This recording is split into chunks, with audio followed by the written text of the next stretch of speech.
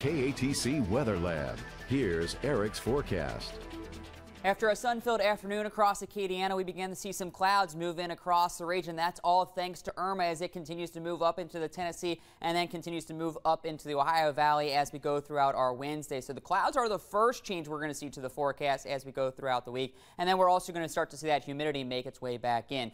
Right there on the satellite and radar, you can see what's left of Irma is now making its way through Memphis and into the Tennessee area. Right here is the center of the circulation with the clouds and rain moving in around it. And you can see on the backside we have all that cloud cover beginning to now stream in across our region here in Acadiana. We had a few light showers back through Monroe and over towards Shreveport, but that moisture kind of fell apart before it made its way into Acadiana. So we didn't see any of the rain, but we are seeing that cloud cover make its way in, and that clouds are going to continue to make their way all the way out to the Gulf of Mexico as we go through the overnight hours. So I expect everyone to see the cloud cover. You can see some of our southeastern communities still dealing with clear skies, but those clouds will be making their way in rather shortly and should be with us by the time we wake up tomorrow morning. But as I mentioned, not only are we seeing the clouds, we're seeing some extra moisture in our dew points going up. As you can see, this afternoon, dew points were in the 50s. It felt very comfortable, but now we're seeing those dew points make their way into the mid-60s. It's a little bit more noticeable out there, especially if you stepped outside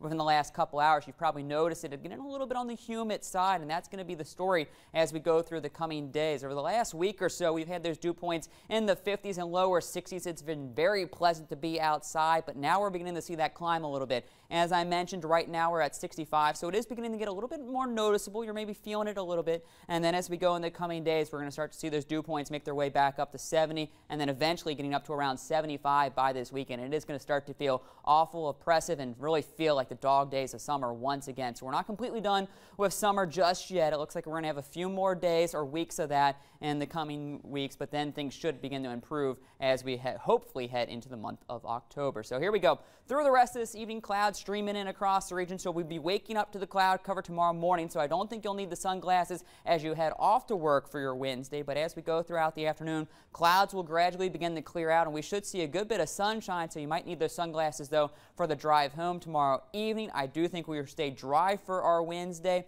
Then as we head into our Thursday with skies clear to begin the day, we'll see plenty of sunshine throughout the afternoon, and with that sun, we'll see those temperatures start to warm up as it is going to start to feel downright hot and humid as we head throughout Thursday afternoon. Highs in the upper 80s, feeling like the mid-90s, and it just gets worse from there as we head into Friday and then into the weekend. The other issue that we're going to have to contend with on Friday, as you can see by Friday morning, already starting to see a little bit of that moisture make its way into the Gulf of Mexico, and then some of that could begin to make its way up and across Acadiana as we go throughout the afternoon and early evening. Right now, only looking to be about a 20% chance for some showers, so I do think Friday night football this coming week should be good to go. No real concerns with that, which is the good news. Out in the Atlantic, Hurricane Jose still going at 75 miles per hour as a low-level Category 1 storm at that. As it's now moving to the south and southeast at 9 miles per hour, it will then gradually begin to do a loop in the coming days.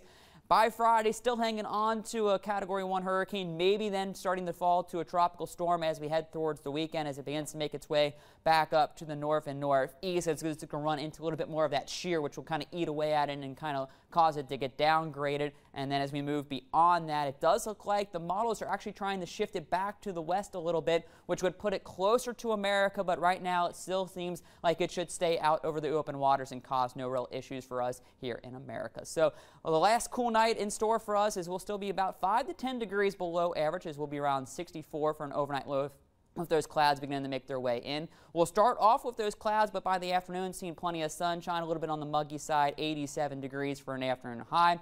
As I mentioned, the warming trend continues. 89 Thursday into the lower 90s by Friday and this weekend, with a 20% chance for a few showers with us. And then as we move into the following week, the 90s continue. So the summer-like conditions look like they're going to be here to stay for some time, along with a slight chance for some showers each day. All right, Eric, thanks. And still ahead on KATC, Apple unveils